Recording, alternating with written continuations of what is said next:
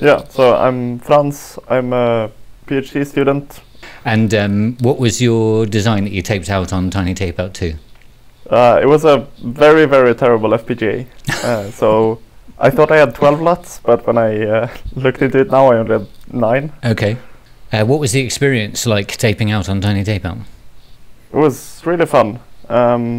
Surprisingly easy, I think, because I've done a bunch of stuff with FPGAs, but this was the first time I touched ASICs. And with Tiny Tapeout, the process feels identical, I guess. Just takes 1 year to compile the bitstream instead of 10 seconds. Yeah, exactly. Yeah, so how does it feel to finally have some silicon in your hands? It's very cool. It's a fun demo project. Yeah. Fun to say that, oh yeah, I've taped something out with my custom HDL. Yeah. Because there's a lot of custom HDLs, but not many of them have taped out Silicon proven. ASICs, I think. Yeah, Exactly. If you think this looks fun, join Tiny Tapeout. It is really fun.